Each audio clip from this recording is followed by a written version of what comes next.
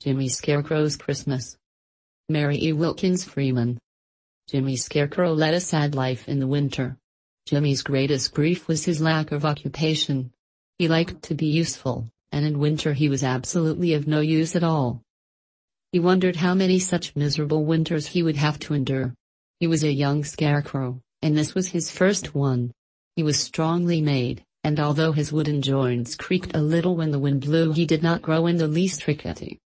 Every morning, when the wintry sun peered like a hard yellow eye across the dry corn stubble, Jimmy felt sad, but at Christmas time his heart nearly broke. On Christmas Eve, Santa Claus came in his sledge heaped high with presents, urging his team of reindeer across the field. He was on his way to the farmhouse where Betsy lived with her Aunt Hannah. Betsy was a very good little girl with very smooth yellow curls, and she had a great many presents. Santa Claus had a large wax doll baby for her on his arm, tucked up against the fur collar of his coat. He was afraid to trust it in the pack, lest it get broken. When poor Jimmy Scarecrow saw Santa Claus, his heart gave a great leap. "Santa Claus! Here I am!" he cried out, but Santa Claus did not hear him. "Santa Claus, please give me a little present. I was good all summer and kept the crows out of the corn," pleaded the poor Scarecrow in his choking voice, but Santa Claus passed by with a merry halloo and a great clamor of bells. Then Jimmy Scarecrow stood in the corn stubble and shook with sobs until his joints creaked. "I am of no use in the world, and everybody has forgotten me," he moaned. But he was mistaken. The next morning Betsy sat at the window holding her Christmas doll baby, and she looked out at Jimmy Scarecrow standing alone in the field amidst the corn stubble. "Aunt Hannah?" said she. Aunt Hannah was making a crazy patchwork quilt, and she frowned hard at a triangular piece of red silk and circular piece of pink, wondering how to fit them together. "Well?" said she. "Did Santa Claus bring the Scarecrow any Christmas present?" "No, of course he didn't." "Why not?" "Because he's a scarecrow. Don't ask silly questions." "I wouldn't like to be treated so, if I was a scarecrow," said Betsy, but her Aunt Hannah did not hear her. She was busy cutting a triangular snip out of the round piece of pink silk so the piece of red silk could be feather stitched into it. It was snowing hard out of doors, and the north wind blew. The Scarecrow's poor old coat got whiter and whiter with snow. Sometimes he almost vanished in the thick white storm. Aunt Hannah worked until the middle of the afternoon on her crazy quilt. Then she got up and spread it out over the sofa with an air of pride. "There," said she, "that's done, and that makes the 8th. I've got one for every bed in the house, and I've given 4 away. I'd give this away if I knew of anybody that wanted it." Aunt Hannah put on her hood and shawl, and drew some blue yarn stockings on over her shoes, and set out through the snow to carry a slice of plum pudding to her sister Susan, who lived down the road. Half an hour after Aunt Hannah had gone, Betsy put her little red plaid shawl over her head, and ran across the field to Jimmy Scarecrow. She carried her new doll baby smuggled up under her shawl. "Wish you Merry Christmas," she said to Jimmy Scarecrow. "Wish you the same," said Jimmy, but his voice was choked with sobs, and was also muffled, for his old hat had slipped down to his chin. Betsy looked pitifully at the old hat fringed with icicles, like frozen tears, and the old snow-laden coat. "I've brought you a Christmas present," said she, and with that she tucked her doll baby inside Jimmy Scarecrow's coat, sticking its tiny feet into a pocket. "Thank you," said Jimmy Scarecrow faintly. "You're welcome," said she. "Keep her under your overcoat, so the snow won't wet her, and she won't catch cold. She's delicate." "Yes, I will," said Jimmy Scarecrow, and he tried hard to bring one of his stiff, outstretched arms around to clasp the doll baby. "Don't you feel cold in that old summer coat?" asked Betsy. "If I had a little exercise, I should be warm," he replied. But he shivered, and the wind whistled through his rags. "You wait a minute," said Betsy, and was off across the field. Jimmy Scarecrow stood in the corn stubble, with the doll baby under his coat, and waited, and soon Betsy was back again with Aunt Hannah's crazy quilt trailing in the snow behind her. "Here," said she, "here is something to keep you warm, and she folded the crazy quilt around the Scarecrow and pinned it. "Aunt Hannah wants to give it away if anybody wants it," she explained. "She's got so many crazy quilts in the house now she doesn't know what to do with them. Goodbye, be sure you keep the doll baby covered up." And with that she ran across the field, and left Jimmy Scarecrow alone with the crazy quilt and the doll baby. The bright flash of colors under Jimmy's hat brim dazzled his eyes, and he felt a little alarmed. "I hope this quilt is harmless if it is crazy," he said. But the quilt was warm, and he dismissed his fears. Soon the doll baby whimpered, but he creaked his joints a little, and that amused it, and he heard it cooing inside his coat. Jimmy Scarecrow had never felt so happy in his life as he did for an hour or so.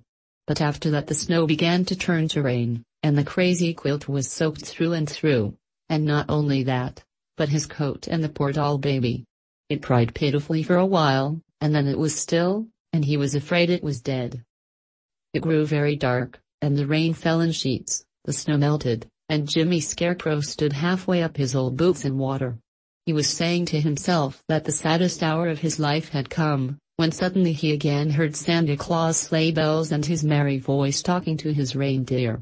It was after midnight, Christmas was over, and Santa was hastening home to the North Pole.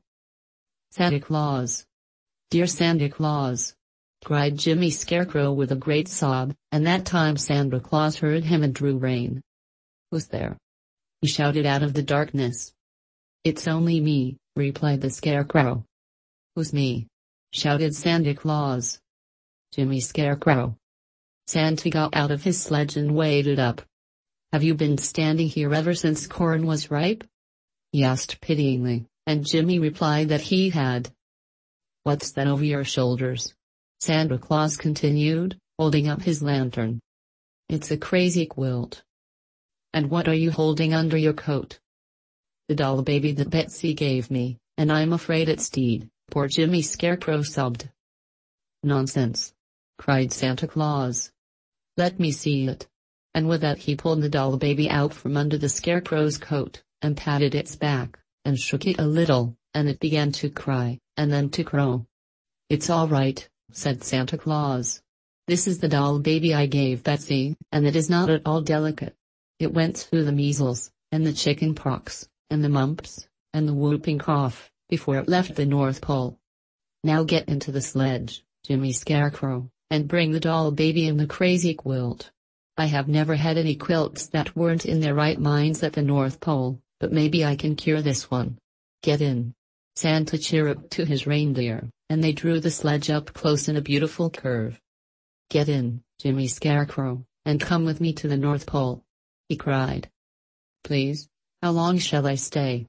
asked Jimmy Scarecrow. "Why, you are going to live with me," replied Santa Claus. "I've been looking for a person like you for a long time." "Are there any crows to scare away at the North Pole?" "I want to be useful," Jimmy Scarecrow said, anxiously. "No," answered Santa Claus, "but I don't want you to scare away crows. I want you to scare away Arctic explorers. I can keep you in work for 1,000 years, and scaring away Arctic explorers from the North Pole is much more important than scaring away crows from corn. Why, if they found the pole, there wouldn't be a piece an inch long left in a week's time, and the earth would cave in like an apple without a core. They would whittle it all to pieces, and carry it away in their pockets for souvenirs. Come along, I am in a hurry." "I will go on 2 conditions," said Jimmy. "First, I want to make a present to Aunt Hannah and Betsy, next Christmas." "You shall make them any present you choose. What else?" "I want some way provided to scare the crows out of the corn next summer, while I am away," said Jimmy.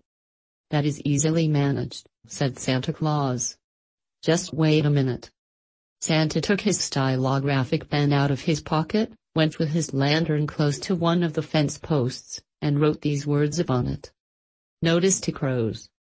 Whichever crow shall hereafter hop, fly, or flop into this field during the absence of Jimmy Scarecrow, and therefrom purloin, steal, or abstract corn, shall be instantly, in a twinkling and a trice, turn snow white, and be ever after a disgrace, a byword and a reproach to his whole race."